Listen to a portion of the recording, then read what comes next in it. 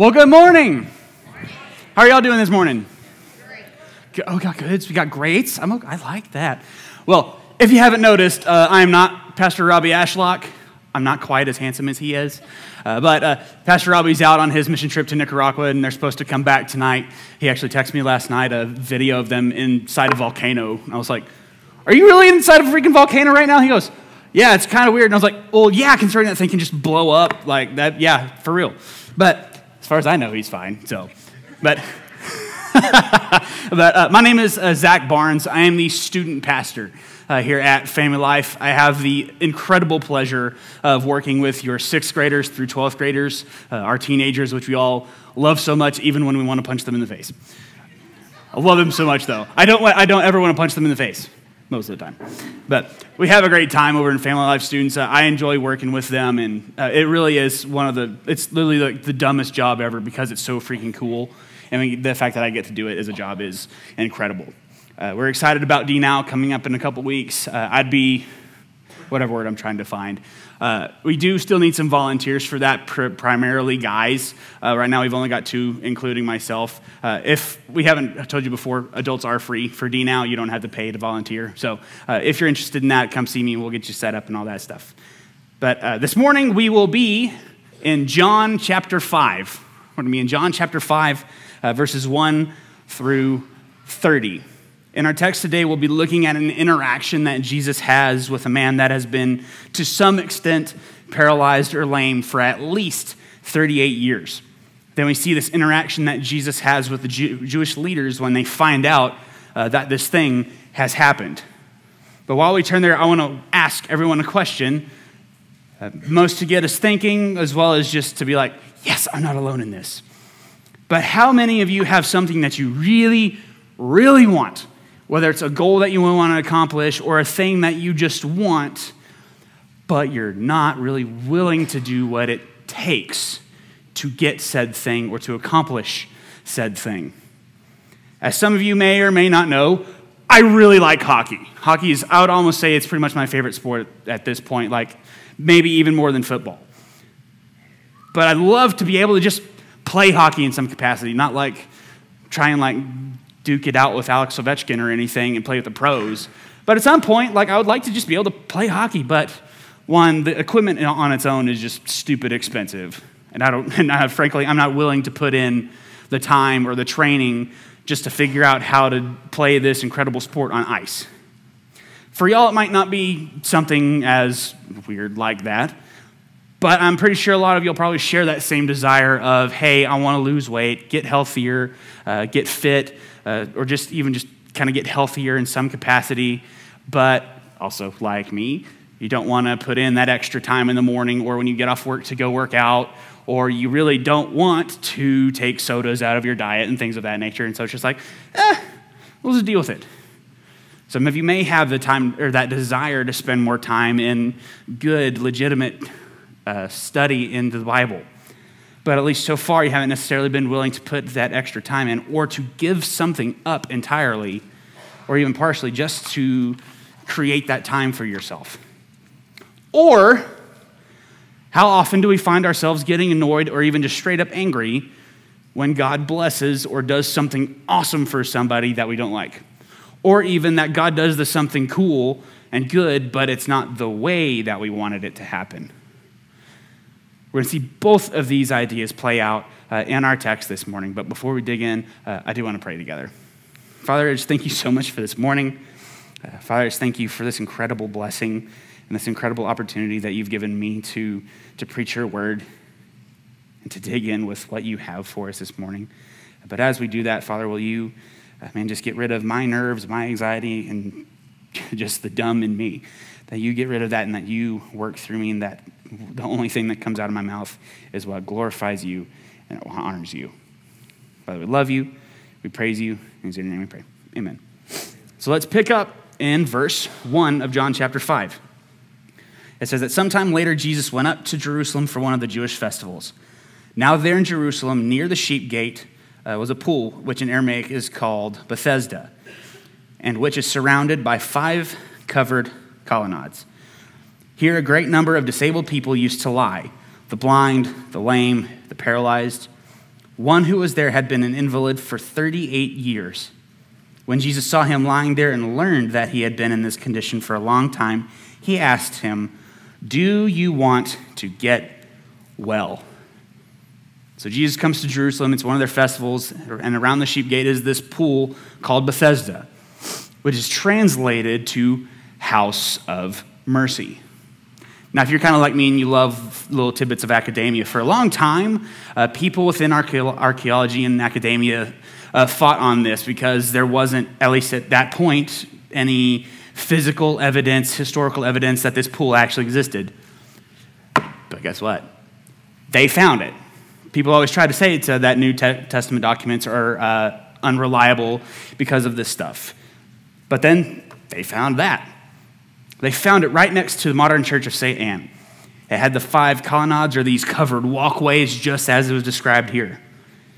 But this pool both had a fitting as well as an ironic name, House of Mercy.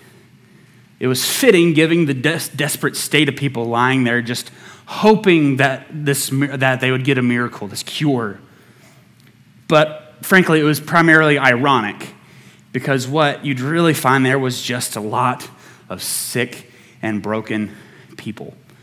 This wasn't a place where you really found healed people or people that found that grace of God, like in the physical sense that we tend to think of. This way more looked like just a nasty hospital without the doctors, without the sterile environment. Like, it was actually potentially a really unpleasant place to be. But Jesus comes to this place and he learns of this man's condition. And this wasn't like someone came to him and was like, "Hey, this dude has been paralyzed for 38 years. This is one of the several moments in the Gospels where Jesus knows and learns through his divine nature about this man's condition. He knows that.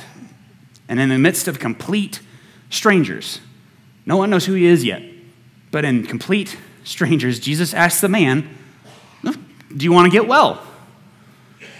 For the people watching this, they're wondering who this guy thinks he is, going up to this invalid and asking him, "Hey, do you want to be well?" But what they don't understand is the significantly bigger picture that is really happening here.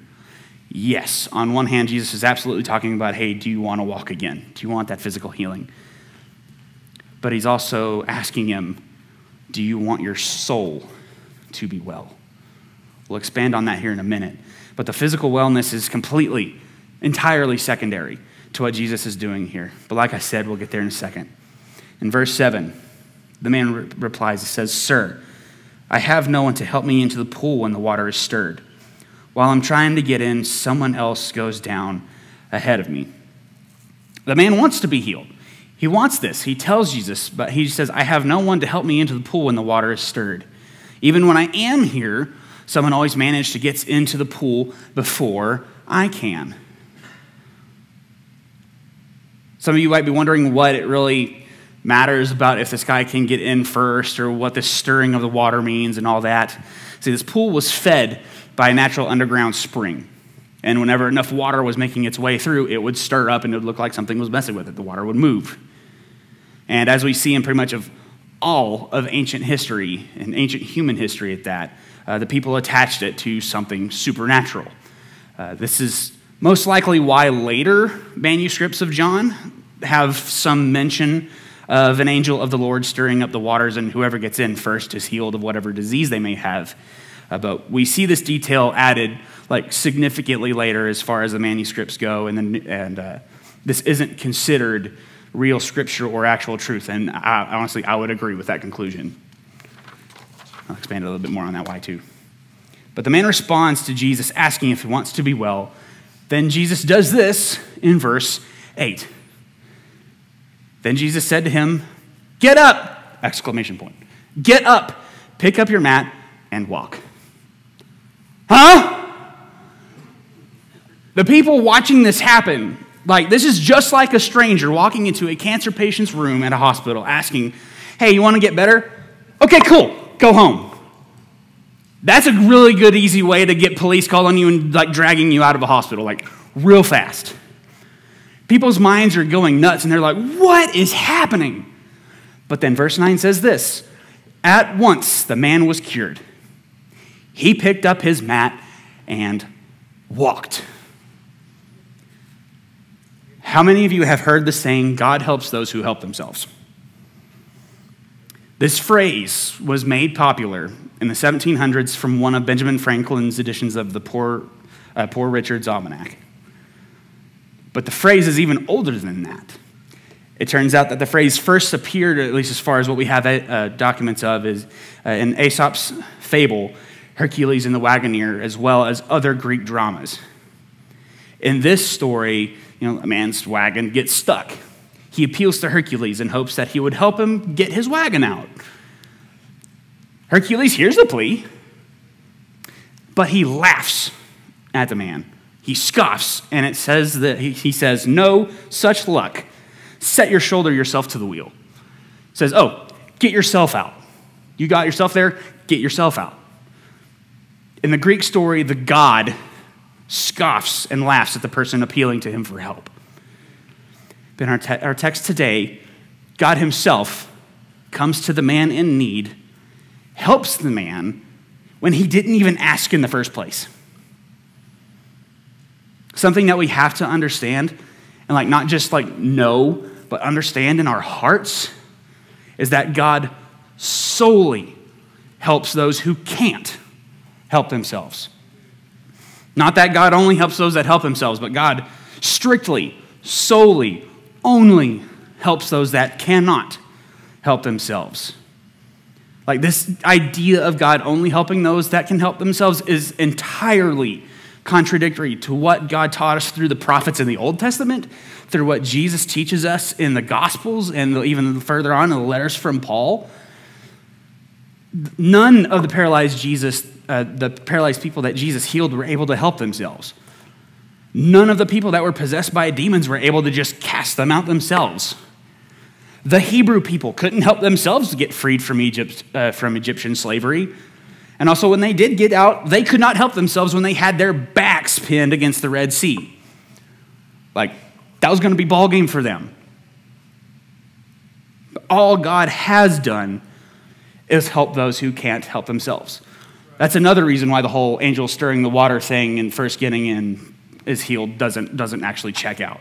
It doesn't work because that's entirely contradictory. Because if that was the case and that actually was true, boy, that place would be heavily guarded, and the only people that could actually get in that pool are the rich and the powerful. Forget the forgotten people. That doesn't work either. So we pick back up in verse 9, in that second half. So it's after he says that it's picked up his mat and walked. It says, the day on which this took place was a Sabbath. And so the Jewish leaders said to the man who had been healed, "It is the Sabbath. The law forbids you to carry your mat." But he replied, "The man who made me well said to me, 'Pick up your mat and walk.'" So they asked him, "Who is this fellow who told you to pick it up and walk?" The man who was healed had no idea who it was, for Jesus had slipped away into the crowd that was there.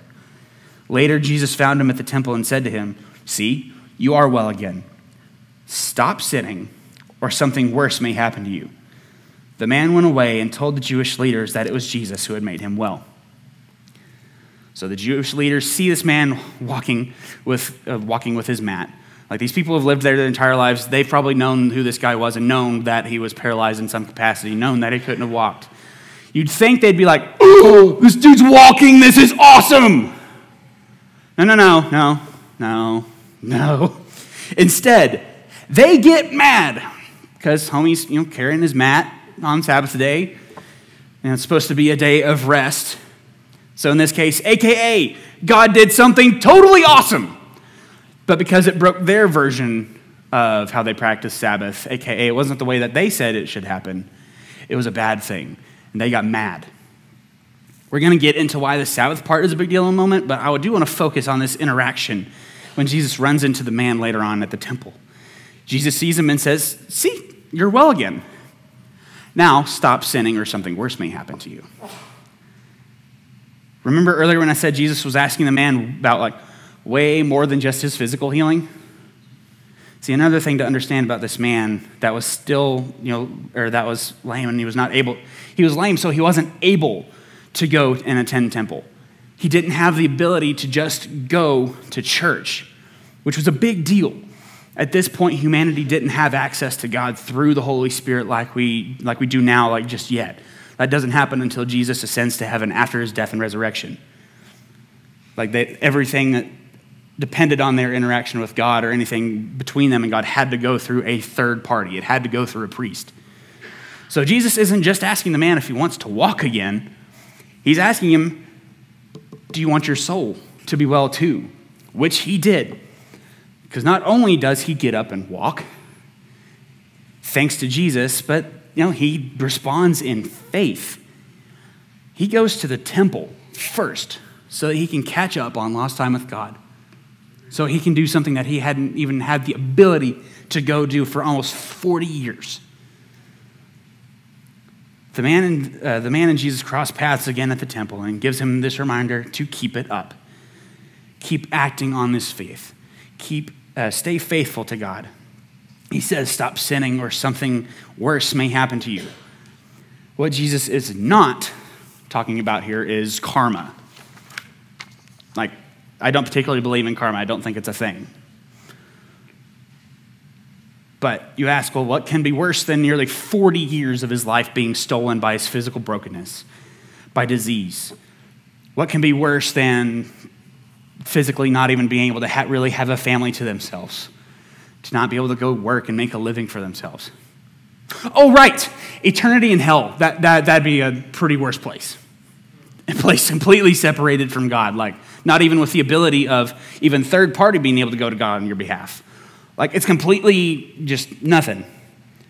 Jesus throws niceties and politeness completely out the door to show this man mercy and love, reminding him, hey, there are way worse things out there in store for you if you practice sin and stay removed from the Father. There are things way worse than that. There is one more thing we need to understand before we dig into how the Jewish leaders respond to this and how Jesus defends himself. But in what we've read so far, Jesus has given this man 2 commands. 1, get up and walk. 2, stop sinning. On his own, both of these things are entirely impossible. Entirely impossible. The man's crippled. He can't just get up and walk. The man has sin in his life. It's impossible for man alone to atone for sin. The thing that made this possible is the fact that Jesus commanded it. And this is why. Because if Jesus gives you a command, he equips you to fulfill it. If Jesus gives you a command, he equips you to fill it. The man couldn't walk, but because Jesus said, get up and walk, he equipped the man with the ability to walk. Jesus said, stop sinning. So he gives the man and all of us what we need to fight against sin. Now, it may take a while to master or do this command well. My good friend Jason didn't suddenly just become a master knife crafter when he got his forge and whatever stuff he needed to make knives. It takes practice and most likely probably being bad at some stuff for a little bit to learn how to use these tools well. But if Jesus commands it, he will equip you to fulfill it. Not he might or he could, he will. So let's dive into this discourse that Jesus has with the Jewish leaders. If we remember from a few moments ago, they see the man walking with his mat. They get mad because it's breaking the Sabbath, putting that in quotes. But he's breaking the Sabbath by just carrying his mat. The Sabbath thing is a big deal. Because one, it is something that God commands us to keep holy, to rest. It's part of the 10 Commandments that Moses received on Mount Sinai. It is a big deal and something we need to honor today still. But the Jewish leaders had this tendency to add on to God's law. In some cases, it may have been with good intentions, but it still doesn't change the fact that they added to God's law. In the case of the Sabbath, they took what God commanded us to not do customary work on that day, and they just blew it out of proportion. They went so far as to say that if you plucked a gray hair from your head or from your beard, that you broke Sabbath because you had to exert force to pull it. Oh, you also broke Sabbath if you had to pick up anything that weighed more than 2 dried figs. Not like plump juicy ones, but dried ones. So it's like, oh, there's a raisin on the floor, I should pick that up. Don't you dare! It's breaking the Sabbath, how dare. So, long story short, if you were to ask the priests and the Jewish leaders at the time what it would mean to do the Sabbath properly, their answer would pretty much be, oh, nah, just be a potato. Do nothing, just sit there. So because they were so enamored and obsessed with keeping their version of God's law instead of actually keeping to God's law, they couldn't be happy and rejoice at God's good work. Instead, they got mad because that's not how they thought it should happen. In picking back up in verse 16, it says, "So because Jesus was doing these things on the Sabbath, the Jewish leaders began to persecute him. In his defense, Jesus said to them, 'My Father is always at work to this very day, and I too am working.' For this reason, they tried all the more to kill him. Not only was he breaking the Sabbath, but he was even calling God his own Father, making himself equal with God." Like we just said, Jewish leaders are in a mood already because Jesus is, breaking the Sabbath. So they begin to persecute him. But Jesus responds with, "My Father's always working to this day, and so am I." Jesus is straight up telling them that he is equal with God, that he is very much God. His enemies understood that. The demons he encounters with people understood that, and they straight up address him as such all the time. When the paralyzed man's friends dig a hole through the roof, hoping Jesus would just heal him, he does so, but he also responds with, "Your sins are forgiven."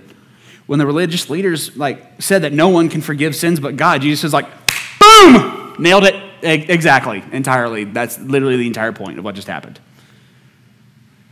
Jesus is boldly claiming his full deity, and their mood is incredibly just getting worse because, like it says, they just wanted to kill him all the more.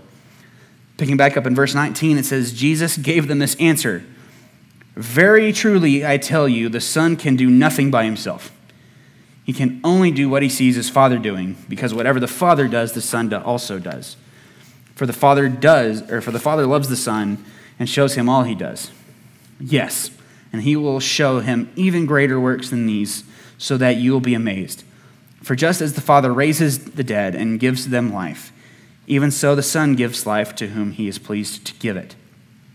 Moreover, the Father judges no one, but has entrusted all judgment to the Son, that all may honor the Son just as they honor the Father. Whoever does not honor the Son does not honor the Father who sent him." This paragraph is more than just Jesus, stating him being equal to God. He tells them that he can only do what he sees the Father doing, that the Father loves him and shows him all he does, that he will show Jesus greater things than a paralyzed man walking again, just to show his greatness to others. That just as God raises from the dead and gives life, Jesus also gives that same life, and that all judgment has been entrusted to Jesus so that all may honor Jesus just as the Father. Now don't miss that last bit in verse 23. Jesus says, "Whoever does not honor the Son does not honor the Father who sent him." Y'all, a key truth for this whole following Jesus thing to work is that in order to follow Jesus, we must believe that he is who he says he is. Y'all have probably heard me say this before, but it's crucial. We must believe that he is exactly who he says he is. Not that Jesus was just a cool dude who had good things to say. Not that Jesus was just a man and just a good teacher. Not that he died and stayed dead. But that Jesus is the Son of God and that he is God in the flesh. Anything else is just straight up false, and you might as well be worshiping Gandhi or something because the result will be the same. Zach, how can you say that with such confidence? That sounds really kind of harsh and kind of hateful. Well, just as Jesus said that whoever doesn't honor Jesus as they honor God doesn't honor God. It isn't hateful or cruel when Jesus tells us the frank truth of himself and the frank truth of sin. Jesus isn't being harsh or hateful telling the man that he had just healed, not to sin, otherwise worse may come upon him. Like, it's love and it's grace. Now, I'm not giving you permission, neither is Jesus giving you permission to just be a jerk face to somebody in the name of Jesus. Like, that totally doesn't work, and that's not how Jesus showed us to do it. Like, even whenever Jesus is talking here and in his other places, he's not being a jerk face about it. He's just telling them plainly, but calmly with mercy and grace as well. But here's the thing. The world likes to tell us that there are many ways to heaven or God. It's just, up to us to find it. Really? So if you're dealing with cancer and the doctor comes in and says, hey, we've got a cure for it, but you've got to find it. You've got to figure it out. Like, that's your journey to do. That's the answer the world is trying to give you for sin. Yes, there is a cure out there. That cure is called Jesus, by the way. But you've got to find it on your own. That's what they try and tell you. It's just like, you figure it out yourself. As we've already stated, we cannot help ourselves. It is impossible for us to do it on our own. As badly as Zach Barnes wants to figure out Zach Barnes' stuff for his own, he cannot do it. It doesn't work. So we'll conclude this morning with Jesus saying this in verse 24 through the end. It says, very truly, I tell you, whoever hears my word and believes him who sent me has eternal life and will not be judged, but has crossed over from death to life. Very truly, I tell you, a time is coming and has now come when the dead will hear the voice of the Son of God, and those who hear will live. For as the Father has life in himself, so he has granted the Son also to have life in himself. And he has given him authority to judge because he is the Son of Man. Do not be amazed at this, for a time is coming when all who are in their graves will hear his voice and come out. Those who have done what is good will rise to live, and those who have done what is evil will rise to be condemned. By myself, I can do nothing. I judge only as I hear, and my judgment is just, for I seek not to please myself, but him who sent me. He said, very truly, I tell you, whoever hears my word and believes him who sent me has eternal life and will not be judged, but crossed over from life to death. Jesus is not holding back his punches. He's very clear on the future to come. He's very clear that there will be a day of judgment. And then one way or another, the dead will rise from their graves. They will either receive their final judgment. Or as it's even prophesied in Daniel chapter 12, verse 2. It says that multitudes who sleep in the dust of the earth will awake, some to everlasting life, others to shame and everlasting contempt. Jesus is clear. Those who have done good or those who have been faithful to him will rise to live. Or those who have done evil or those who have not been faithful to him will rise to be condemned. And then Jesus concludes with, by myself I can do nothing. I judge only as I hear, and my judgment is just, for I seek not to please myself, but him who sent me. Jesus is setting the precedent of humanity and its complete dependence on the Father. Where Jesus was fully God, he was also fully man. Not half one, half the other, all the way both. Yes, I know that's weird. Our brains are weird. We're not God, so imagine that. But he is all the way both. One of the things he was doing on earth was showing us the perfect example of how we can be faithful and follow God well. He does this because of his love and because of his grace. Look, Jesus very easily could have seen us, as Paul likes to remind us, his enemies, straight up at his enemies. He could have seen us and just left us to our sin and death forever. But he didn't. He loves us.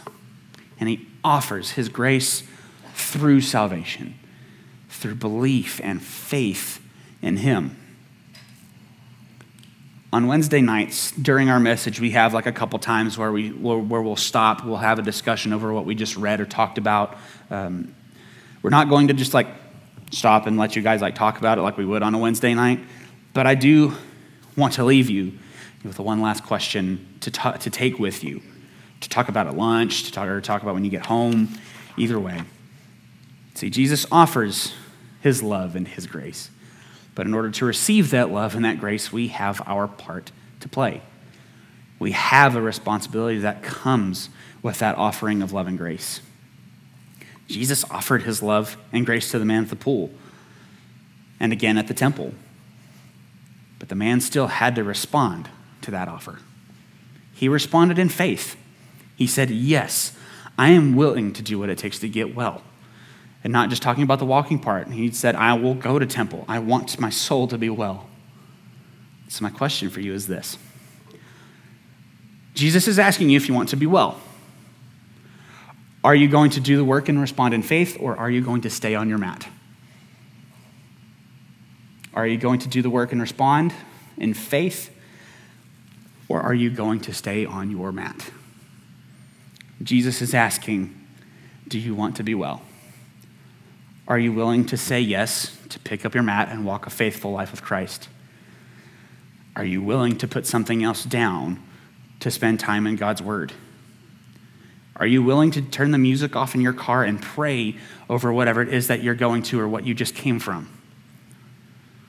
Some of y'all might get mad at me because this is directed both at parents and teenagers.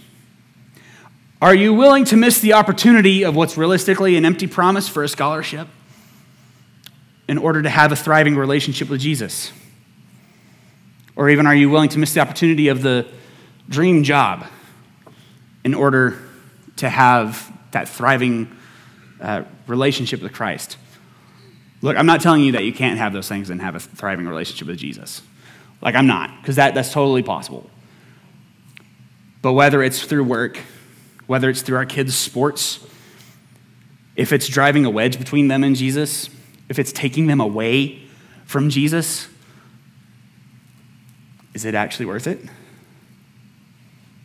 Are we willing to do what it takes to have that relationship with Jesus and to have our souls be well?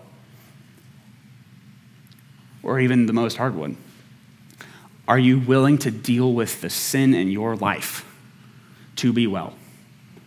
Are you willing to put yourself in an embarrassing and vulnerable place to deal with the sin in your life and to really, really be well? Let's close in prayer together. Father, I thank you again so much for today and for this morning. Father, I know that some of the stuff that we've talked about and just things that we've heard can be kind of hard to digest, hard to swallow. I know some of that's even true for myself. But Father, as we go back into our lives, as we go out through our days and all of this stuff, Father, that we do the things that are what will help our souls be well. We know we can't do it by ourselves. We know we can't do it on our own. But we know we can do it through you, and ultimately that you're the one that does it. May we go to you. May we reach out to you and say, yes, I want to be well. And may we depend on you for the strength to do the things that we need to do in order to be well. Father, thank you so much for Jesus, and thank you that you didn't look upon us and say, that's not worth it.